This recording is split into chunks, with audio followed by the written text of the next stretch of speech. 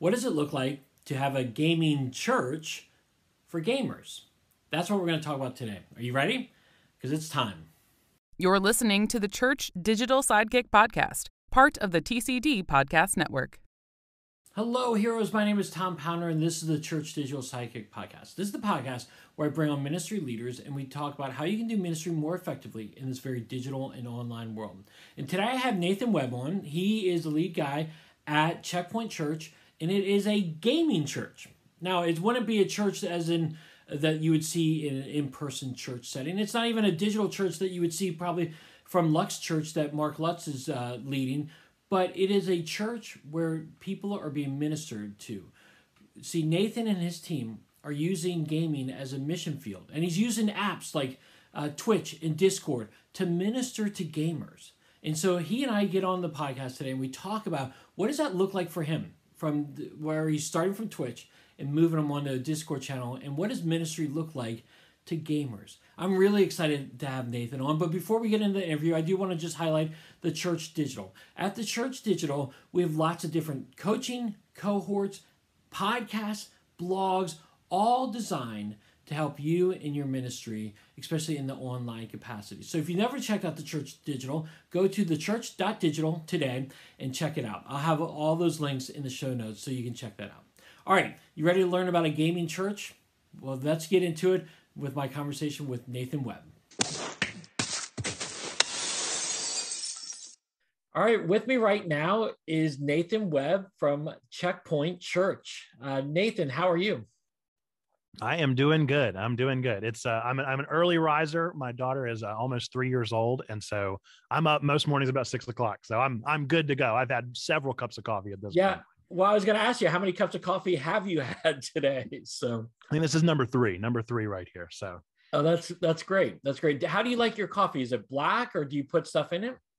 It's weird. Before I had a child, I drank it black, but now I do a little cream, a little sugar, just for a little extra pick me up in the morning. That's great. That's awesome. Well, Nathan, I kind of discovered you. Again, I just found you from a friend of mine, and I just started looking at your church, and I was like, wow, I've got to have you on the podcast, and we've got to talk about what you're doing in ministry. So as we get started, just give everyone a quick little introduction about who you are and what you do, and then we can kind of get into your ministry. Sure. Yeah. I'm a church planter and a provisional elder in the United Methodist Church out of the Western North Carolina Conference of the United Methodist Church, specifically the Catawba Valley District, for anybody that's in the Methodist structure and knows a little bit about all of that. But I'm through the actual conference planning a church. We're almost in our second year. So we've almost finished our second year in July of 2022. And basically, the way the story went is I have had a vision for a church for nerds, geeks, and gamers, because I am all three of those things since I was really in like middle school and high school. And it just kind of came and like clicked together in college, where I was like, I realized more than ever that I had like these two cliques that I was a part of, because I grew up, I'm a PK. So I was always very involved with my youth group. I was super into church, but then I was also just a huge nerd. I love anime and manga and video games and all that stuff. So I had this world over here of my anime and manga nerds, and then I had this world over here of my youth group. And I learned in high school that they didn't really often commingle, but I thought, well, that's just my quirky town. But then once I got to college, I learned, oh no, that's just the case. Like the church just doesn't do a very good job of bridging these two things. And so in college and seminary, it just kind of continued to multiply and realize that this is a connection that needs to be made. And so I went to the conference and said, I'd like to make this connection. And it turned out that the church developer at the time was a big old nerd himself. Played D&D on the weekends with his college buddies from way back.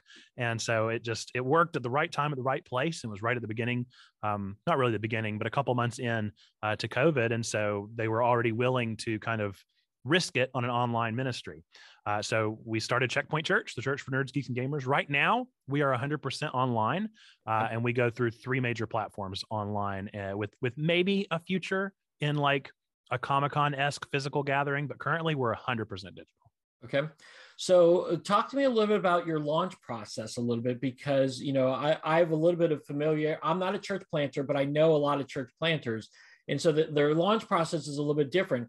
Were you ever thinking about launching an in-person church? And then because of COVID, you said we just got to go all online at first? I was really fortunate to have a church developer who was very willing to answer questions, to hear ideas and concepts, but to also really let the reins loose and not force me into anything in particular. So I took the first, we found out about the plant in March, probably ish, and figured out that was something we wanted to do. And so from March until July, I just did as much research as I could possibly do. In my final semester at seminary, I took all the courses that I could that related to this thing. I met with professors. I met with anybody that would listen and hear me and talk to me, and did all the research that I could. And what I discovered was that if you wanted it to start a church, you really needed to go to the place where the people were. And so I started to ask myself the question, where are these nerds, geeks, and gamers? I know that they're at places, but I don't know where. And so one of the big places that I found that they were flocking was Comic-Cons, but that's once a year. And so I was like, well, that's weird. So what do I do? Do I need to just do church once a year? What does that look like? And then I discovered where they were really hanging out was online, and mostly through these platforms that I've kind of discerned down into. And so I really worked with one of my coaches at the time, Jim Griffith, and honed in on like one particular platform known as Twitch, because that's where gamers really were hanging out. And so I wanted to enter into this place of Twitch, kind of like a coffee shop, like a church planter would a coffee shop, and just get to know this community. And then have a place to send them, which we eventually discovered was going to be Discord. But that was my overall goal, was asking the question, okay, who do I want to reach? And then once I know who I want to reach, how can they be reached? In what way could they possibly be found? And the truth was that if I was going to go with the physical church plant, I probably just wouldn't have found many people. Even in the world of not like of secular gaming communities, the only thing that we really have, at least in the small towns and the rural towns, you might have a game shop if you're lucky. And even then, that game shop is probably a secondhand game shop, and they're doing all they can to survive. So maybe some larger cities have some like real coffee shops that thrive and have D&D sessions and have tables set up. But the odds of that, unless you're doing a barcade and you've got your liquor license, then you might not find the audience that you're really looking for. And so we decided that online was just going to be the way that we were going to need to reach people at first, and then figure out what God was discerning in a physical gathering after the fact. Yeah, see, I love that, because again, I think a lot of people are really just beginning to discover that places like Twitch and places like the metaverse and VR are where people are hanging out. And so they view it as a mission field.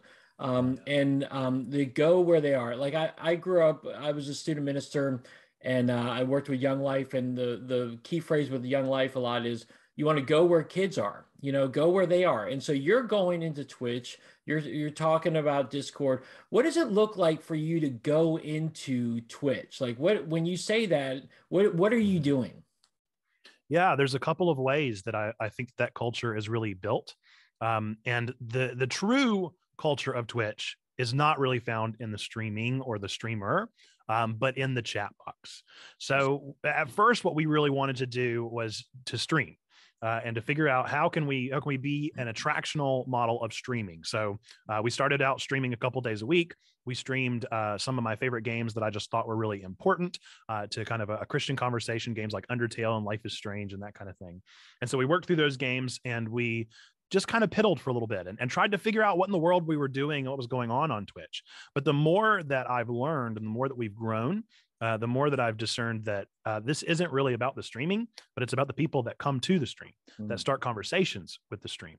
And so asking myself the question of like, okay, what can I offer that other streamers are not offering? Well, I'm offering conversation. Most streamers are so vast and so huge, and they have so many people at one time watching them, that their chat may be able to have a conversation within itself, but for the most part, it's just kind of throwing stuff at a wall and seeing what sticks. With our community, you're able to actually enter into this space and start conversations. And so that's the main way that I've discovered people are doing this ministry already, is by being as conversational and building a community as intentionally as possible within the confines of the actual chat box, not so much the streamer. Okay, so I'm thinking about this, and I'm looking at myself, and I'm like, yeah, I like to play some video games. I have a Switch. My kids have an Xbox, but I stink. I stink at video games. Can I stink at video games and be effective with streaming? Yeah, I think my community would tell you that you absolutely can, because I definitely do. There are some things that, like, there are some games that I'm good at and that I really enjoy, and I play those for a passion. One of the things that I discovered at the very beginning, I love Pokemon. And so I was streaming 3 days a week, and I was streaming 3 days of Pokemon. And I didn't want to become a niche streamer. So I didn't want to just be reaching the Pokemon community. I want to reach the Twitch community. Yep. And so what I had to start asking myself was, okay, I need to hone down exactly what I'm doing and make sure that I'm focusing on the right thing. So now we have Poke Mondays, where I play the game that I want to play. I'll play Pokemon. That'll be my day. But then the other 2 days are really up to the community. So on Tuesdays, we play a variety stream. We play whatever they want to. Most recently, we're playing through a game called Elden Ring. Elden Ring is notoriously difficult, very challenging. The whole point of the game is to die as many times as you can, to try and take down these giant bosses that are just larger than life, that are specifically designed to drive you crazy. And so I'm not good at those games, but I play them because they're fun and it's an enjoyable experience to play with the community that's gathered there. I have a death counter set up on my stream so that every single time I die, I press a little button and my number above my head pops up. Now I've got 35 deaths or whatever it may be. And so then on Wednesday nights, we have a community stream where we just game together. The point of that stream is not to play necessarily a narrative game, or not necessarily just to continue progressing through a story, but instead the whole point is that we're going to play Mario Kart in community. You're invited to come play with us. You're invited to, jump into a round of Super Smash, or to go into this world of Fortnite with us, or to squad up together, whatever it may be. That's our whole purpose on Wednesday night. So really what we discovered as a streaming community is that until you get to the point that you're a partner and can actually welcome in other streamers and create a real streaming community, it's kind of grassroots what you create. And so we wanted to create a place where, okay, Mondays I get to play what I want, Tuesdays we play what the community wants, Wednesdays we play together. And then we're reaching all three of those important places throughout the week. And the reality is that people want more. If you had told me back in my student pastor days, whenever I was like preaching for an hour on Sundays and just hoping I could hold people's attention for that long, if you told me that, hey, in just a couple of years, you're going to be talking for 9 hours and people are going to want more. That's just baffling to me, but that's the reality of the online community, is that they're always present, they're always wanting more, and they're always interested in being a part of this thing together. Yeah, that's awesome. That's really encouraging to hear. And it's also encouraging because I always thought, again, in my limited knowledge of video game stuff, is that the Switch and the Nintendo stuff was for kiddie people. The real gamers play on Xbox and PlayStation. So you're finding that people want to play Mario Kart and Super Smash. I know Super Smash is really popular, but you're finding real success in playing those Nintendo type games? Oh, sure. I think that the reality is that the gaming world likes to try to divide itself. But the truth is that we all get excited whenever a new Pokemon game comes out. The truth is that we all get at least a little bit excited whenever Elden Ring drops. Even the Nintendo fans are like, wow, that's pretty cool. Yeah. And there's been so much crossover and blend between the worlds. And I really think if I had to pin that on anybody, I'd probably pin it on Xbox. I think they've done a phenomenal job with their Game Pass of really merging a lot of different worlds. But while it is tempting, even with Nintendo, there are games that I like better than any Nintendo games. And there are games that I would never introduce to my group in particular, that may be my favorite game, but they might just not make sense for us. Mm-hmm. I really like visual novels, which is just what it sounds like. It's a game that plays like a book. And so you really just do a lot of reading. And that's not a ton of fun on a stream. But I might recommend those games to people just because they're what I enjoy, even if they're not what the community necessarily enjoys. So everybody's got different tastes. But regardless if it's Nintendo or Xbox or PlayStation, there's always going to be a new trending game that people are going to want to experience in community together. That makes sense. That definitely makes sense. It's kind of funny because I always encourage, as I've been in student ministry a long time, that playing video games is okay. That's really okay because that's what kids are playing. And so I'm fascinated with the length of your streams. And I've heard different things over the years. It's important. You say 9 hours, but the longer your stream, the better. Is that correct? Sort of. Okay. It really depends on your goal and what you're shooting for. If I wanted to be up there with the biggest and the best streamers, if I wanted to get famous, if I wanted to have a huge following, if I wanted to make brand deals, then a lot of people will tell you that the best way to do that is to really market yourself, to do as long streams as you can do. There are streamers right now who are streaming, I think if you sign a Twitch partner deal, you sign on to something like 60 hours a week. So there are big deals being made out there, and there are big communities being formed. But the reality is that I have no interest in my quote unquote brand getting famous. I have no interest in myself getting famous. Our big goal is to meet people and then to point them towards our Discord, towards our community. So if my goal on Twitch were to get famous, then yeah, I'm not doing enough. I would have to do a whole lot more, and it would really have to change up our structure and our flow. But that's just not our overall goal with our sentiment as it is. So we're kind of focusing on what can we do to first welcome people, to make sure we're creating the most welcoming place. And then once they get there, we want to make sure they have things to do. And so I'm constantly working on developing our Discord to be a 24/7 interactive place where people are always engaging. And then 3 times a week, we have times where we're literally live, where we're synchronously engaging with one another on Twitch. And then we also have an asynchronous kind of spiritual method right now where we post a sermon on YouTube every single week. And that sermon isn't like your traditional sermon. It doesn't have a worship service backing around it, but instead it just takes kind of a trending game or anime or topic, and it relates it to scripture or some kind of moral idea, just so that we're kind of slowly introducing these concepts via a format, being a game that we're familiar with. Yeah, I love your process. And let's dig into that a little bit more. But I do want to just encourage you.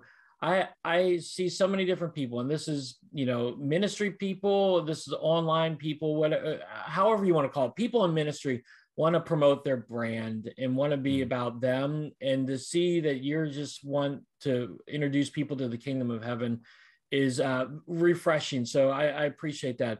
Okay, so let's go into your process a little bit more. You just highlighted it again. You want to get them from Twitch to Discord, and then you're posting sermons as well, or messages that are tailored around video games, which I think is awesome. How do you get them to go from Twitch to Discord? What's the process there? What's the thinking there? Do you have a team of people that help you as you guys are making that transition from Twitch to Discord? Yeah, so it'll help if I kind of lay out the full discipleship pathway there as we've kind of drafted. Wonderful. We're still working on it. We're still drafting where it goes, because like I said, we're only just now wrapping up our second year. So we're still very new into this thing. We're not chartered in the United Methodist Church, so we don't technically have members, but we're kind of doing our own thing as we figure out what that looks like for the future, as we kind of future-proof ourselves. But basically what we've discerned, we started it at the very beginning by doing everything. We were everywhere all the time to all people. We were streaming to Facebook, we were streaming to YouTube, we were streaming to Twitch. We were posting on Instagram, we were posting on Twitter, we were posting everywhere. We're doing everything all at once. And I discovered that if you do everything all at once, none of it's going to stick. And so we kind of took a step back after the first couple of months, and we said, well, where are we having either the most success, or where are we having, even if it's not numerical success, where are we having communication? Where are we building community? And we discovered that Twitch was the main platform. So we started out with Twitch. We wanted to reach people there via our streaming. So we said, this is where we're streaming. We're not going to stream anywhere else. This is our place. So we started streaming on Twitch, and that found a lot of success. Then we figured out we need a place to put them. So we started out with a Facebook group, as one kind of does. And I'm not a big fan of Facebook. And we discovered pretty quickly that neither was the gaming community. Neither are the nerds. Where are they? They're in this place called Discord. And so I had to learn and discover this place called Discord for myself, and kind of venture into this kind of new battlefield for me. I was totally unfamiliar. I built one from scratch. I've learned a lot. It has changed drastically in the year and a half since we launched our Discord, but it has gotten better and better every day. I think that there's kind of a freshness too, of like bringing in a lot of naivete and ignorance into this thing, because you're kind of exploring new possibilities in people that are familiar with the platform. So we push people towards our Discord. It's very easy to do via Twitch. They actually have exclamation point commands. So you literally type an exclamation point and then a word, and it'll bring up a link. So we have exclamation point Discord. So at any time that we have somebody new join into our chat, or they really start interacting with our Twitch, or maybe they've been around a couple times, we say, hey, if you want more of this, then you should check out our Discord, because we're there all the time. We're always interacting there. We're always having a good time over there. And so that's a literal just push method that we do via our chat. Sometimes it'll be me encouraging that. Sometimes it'll be members of the chat saying, hey, you seem like a really cool person. Why don't you join our Discord and learn more about it? People can also share that link. We have that link on our website. So that's the best way to get into our Discord, is via an invite link. It's not super discoverable, which is kind of a win and kind of a loss all at once. On one hand, it's not super discoverable, and so we don't have a lot of trolls typically finding us. But on the other hand, it's definitely a loss in the sense that nobody can accidentally stumble upon our Discord. They can accidentally stumble upon our community via Twitch or a lot of other platforms, but not so much our Discord itself. Once we get people in the Discord, we really start to welcome them in. If you were to join the Discord right now, what would happen is you would click that link, it would pop you into our Discord community, it would send you to the welcome channel, and you will get a cavalcade of 10 to 15 gifts and emotes and welcomes, and we're so glad you're here, and just all this outpouring of love as soon as you get in there. Then you would probably go to introductions. You would introduce yourself and say a little bit about what your hobbies and interests are. And then depending on what you say, members of our community are going to step up and say, hey, you sound like somebody that would really want to check out our anime and manga section. Or, hey, you sound like somebody that would really enjoy our tabletop role-playing section of the Discord. And they're going to point you directly to places to start getting plugged in. And if you come in and you don't give us anything to work with, even still, we're going to say, hey, we ask a question every single day. It's not a Christian question. It's not a broaching question or a question that's asking too much of you. It's just a question like, hey, who is your favorite DC superhero? Something like that, just to get you plugged in. So even if you aren't comfortable getting totally plugged in, I'm very introverted, and so I wouldn't probably step up to the bat day one either. But no matter what, you've got an entry level of the question of the day where people can get you started in that way.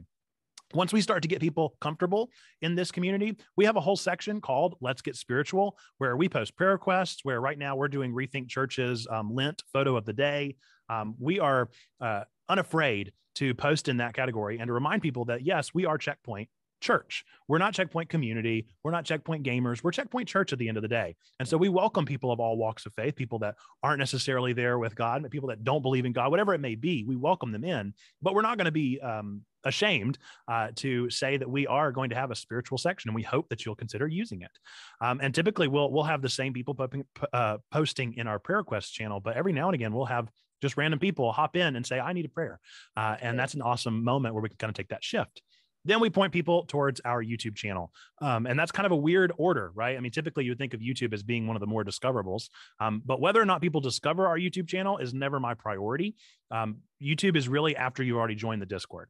So if we're on a little like funnel of a discipleship pathway here, our biggest pool is Twitch. We get a little bit more concise with Discord. We get even more concise, ideally, with our YouTube channel, which I've already mentioned a little bit. We post those sermons related to anime or movies or whatever is trending at the time. And then our most recent step of our discipleship pathway has been a thing called Level 2. And that is a transition that I'm kind of considering as close to what we can call membership as possible. The basic gist is that you have to fill out a form and say that you're interested in joining Level 2. And all that form really asks of you is your address so that I can send you some swag.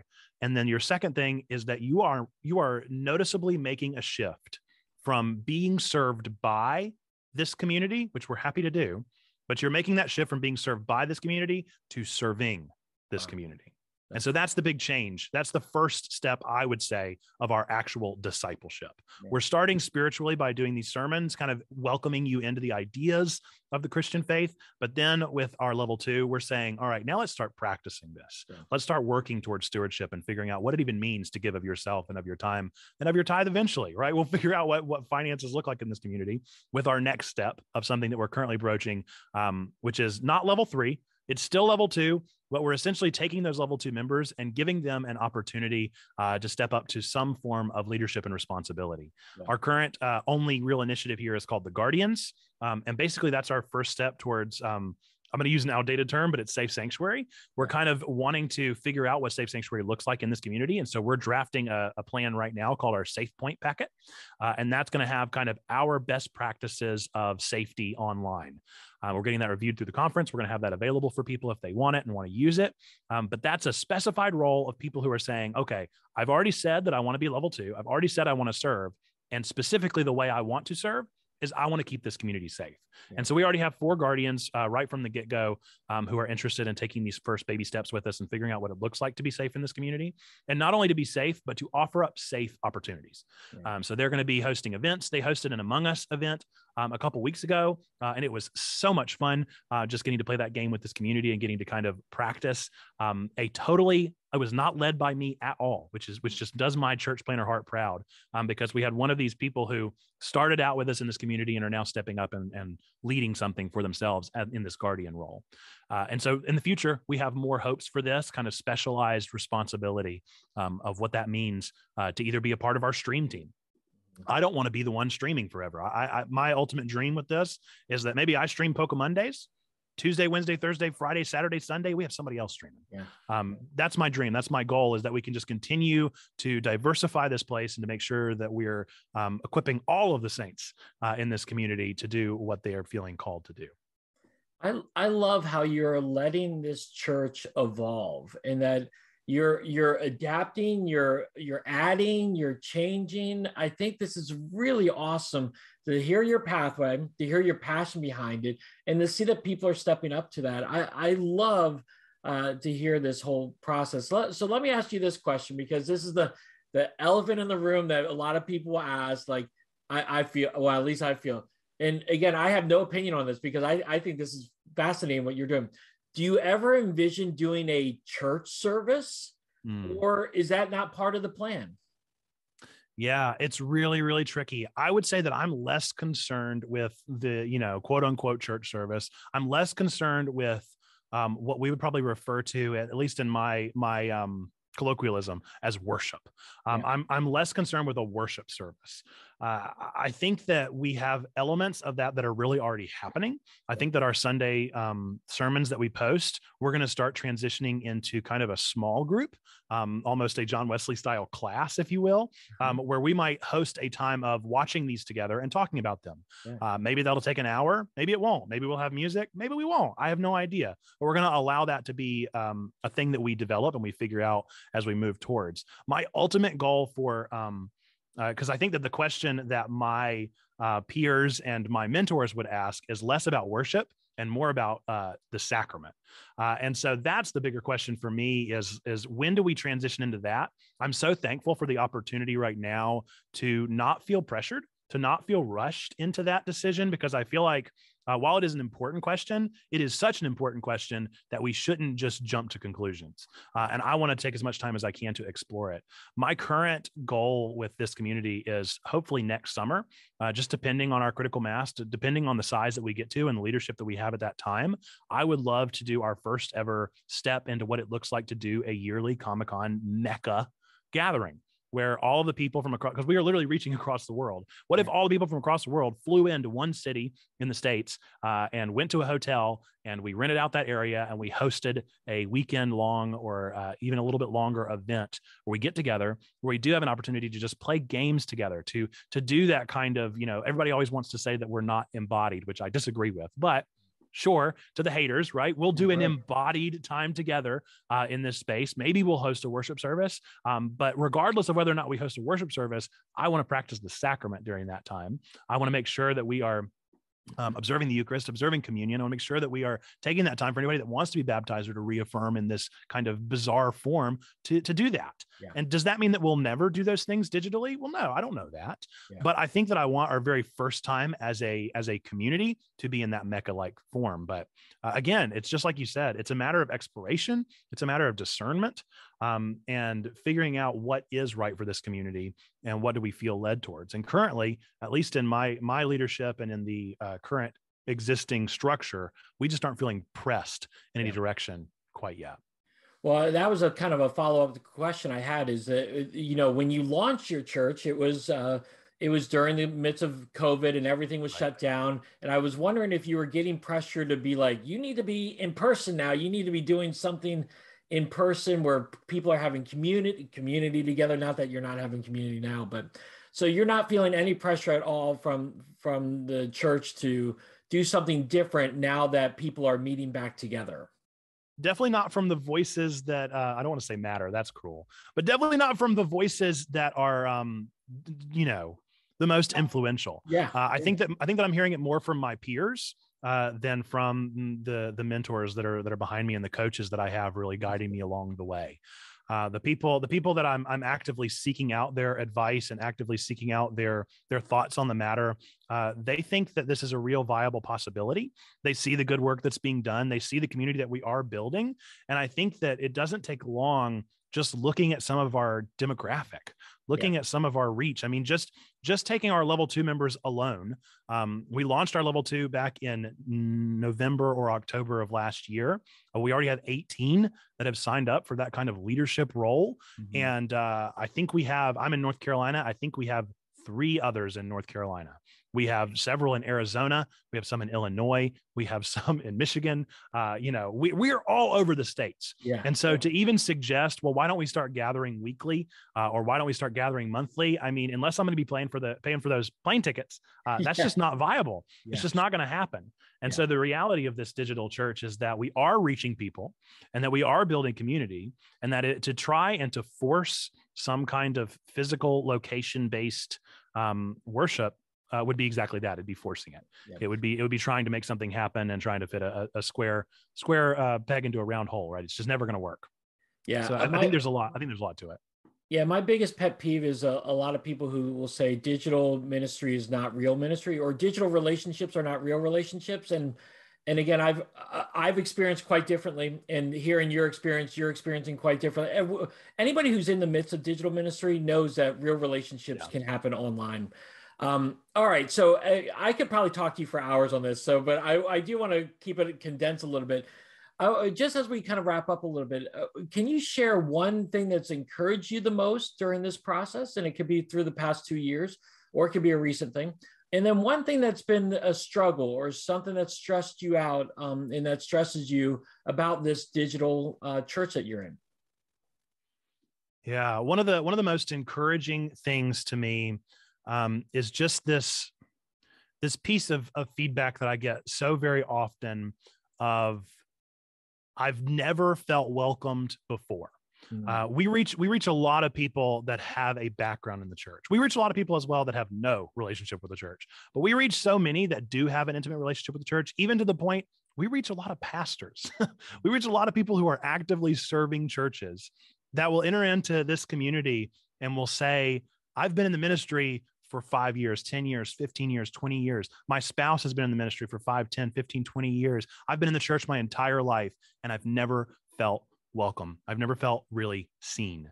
And so being able to experience that is something so affirming, because I am also experiencing it. Like I said, I'm a PK at the very beginning. And so I've been in the church my entire life. And no, I never wanted to play another round of horse, right? I wanted to talk about anime. And I never felt like that part was really allowed. It was never really welcomed in that space. And so being able to do that fills a need in me, and knowing that it fills a need in others is the most encouraging thing for me. So I think that just seeing how God is working in the lives of others and using this calling to reach something within them is just the most encouraging thing to me. And we get that feedback a lot, and that's just awesome. Every single time I take a screenshot of it and I save it in a little folder, because I'm like, this is why I keep going. On my down days, this is where I'm going to keep pushing forward. And I think the most discouraging thing is kind of what we just talked about, is the constant. It is so difficult to make steps forward whenever you have to prove yourself so often.